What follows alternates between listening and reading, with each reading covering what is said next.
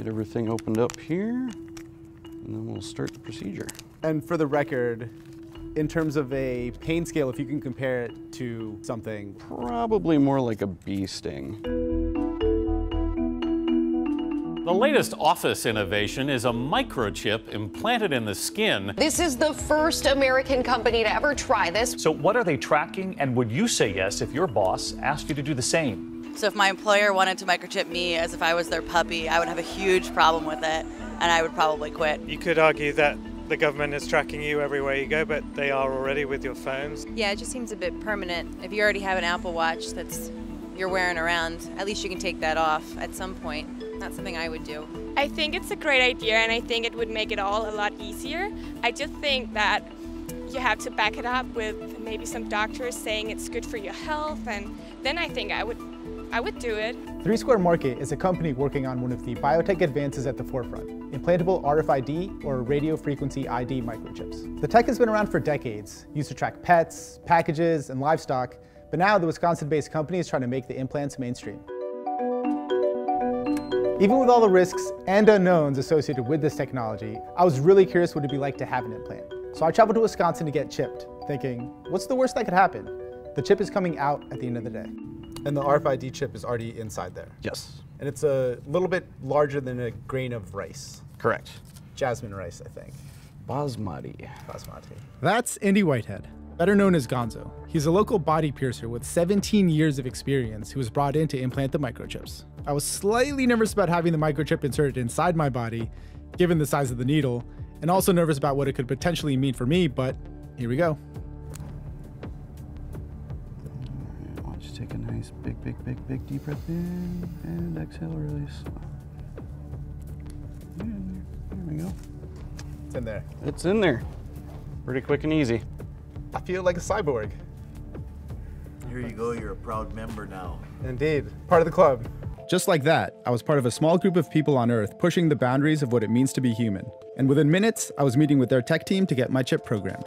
I guess what you're saying, to sort of put it in layman's terms, if I wouldn't need to take this out until we live in that futuristic world where everything's wireless, cash is gone, autonomous vehicles take us everywhere, and I'm just beeping my way through my day. Really, probably you'd never have to take it out, and this is what we think is going to propel us into that next stage in life, the cashless society like they're doing overseas already. This would facilitate that because you wouldn't need to carry any cards or cash. Everything would literally be stored on the chip. There is no GPS tracker in the chip, which was really good to know. And the applications for it were actually pretty sweet. I could now open doors, fire off texts, forget all of my passwords, and even make credit card payments. I started to wonder, is it worth getting this thing removed? And what I'll do is I'll set yours up so that I can make a phone call off of it right now. Success. Stuck in this internal debate about whether to keep the chip, I thought I'd talk to some employees to get their take. One who has the chip and another who opted out. You know, I wasn't opposed to it, but they had so many people that wanted the chip that I felt I would just wait for a few months and see how everybody reacted to it, if anybody got sick from it, if anybody got infections, you know, any of that stuff. And it's everybody that has gotten one has been just doing just fine on it. You got chipped on your very first day. I guess the number one question I have is why? Like, why did you feel you had to do it besides seeing everyone else? So I found out through social media that the company that I was moving from Colorado to come to Wisconsin to work was optionally microchipping their employees. It sounds really futuristic and bizarre. And at first I wasn't going to do it. And how much information did you have? Did you know that you could open doors? Sure, but how much information do you have about the chip in general? All of the questions that the news were asking, all the questions the employees were asking, all the right questions, the nitty-gritty questions were there.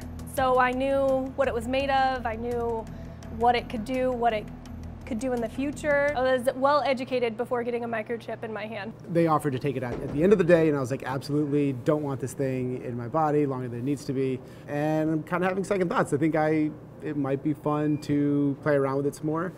I don't know, I'm having some thoughts, some inner conflicts about whether to keep it in or take it out. Upon application, there's a risk of infection, but beyond that, are there any downsides to having an RFID chip implanted anywhere in your body. This is an approved device. There's been nothing that has come out since 2004 that has done anything to change the FDA's stance on it. Well, for one thing, I'm not sure it's been conclusive whether or not these are safe for the human body. I know the FDA approved them years and years ago, but I think long term is sort of when we find these things out. That's Michelle Demoy. She researches how new technology could impact personal privacy. Along with health complications, I was also concerned about the security of the chip itself.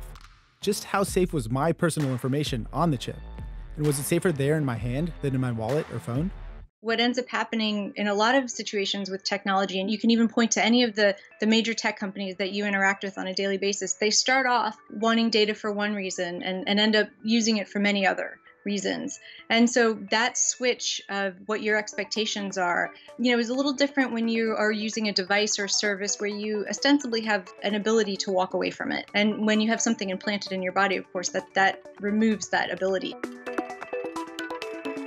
34 billion avenues exist for your information to travel down every single day. Everything you do, whether you're checking Facebook, checking out at the supermarket, driving your car, anything, your information's everywhere. Say I was sitting at a booth at a diner, because it doesn't have to be a line of sight read. It could go through a Band-Aid and potentially through a box or something thicker.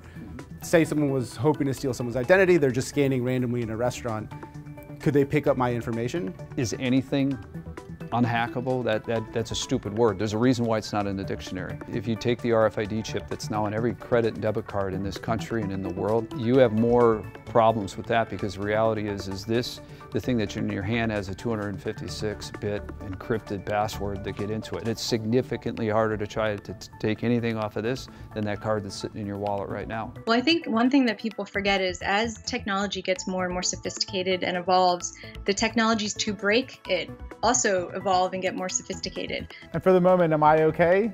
I would say that you're okay. I would say you might want to think about not, whether the long-term use of it puts you at a higher risk than the benefit that you're getting. You might have a curiosity as a journalist and want to kind of see how this works. But I think beyond that, if there's no benefit to you, I would say take it out. Even though there are a lot of lingering questions about this technology, I decided to keep the chip anyway. So for full disclosure, I actually got microchipped. It's in my hand right here. I don't know if you guys want to touch it. Oh my God. Why would you do that? Truth is, the potential of this technology is vast. It's being tested for security checkpoints and military bases. Doctors are using it to better track patient health data. In Sweden, chipped residents are using it to pay for things, like their train commute. And it could even help make the smart guns we've seen in movies like Skyfall a reality. Encoded to your palm print so only you can fire it. On the regulation side of things, what would you say to lawmakers about the benefits of biohacking and potential risks? Like, what would you say a lawmaker who's just finding out about biohacking and people implanting different things and trying sort of CRISPR and gene mutation? What's your message to them? It's basically what you don't know. And the only way to find out something about this is compared to the driverless cars and other things that are far-fetched, is we need to experiment with it. We need to see what the benefits are before we really judge it either way. So if things were to go horribly wrong and spiral out of control, if I needed this out, I could do it myself. But I don't want it out. It's a funny feeling being at the frontier of wearable tech. So for now, it'll just sit there, tucked under my skin, the start of a question about what it really means to be human.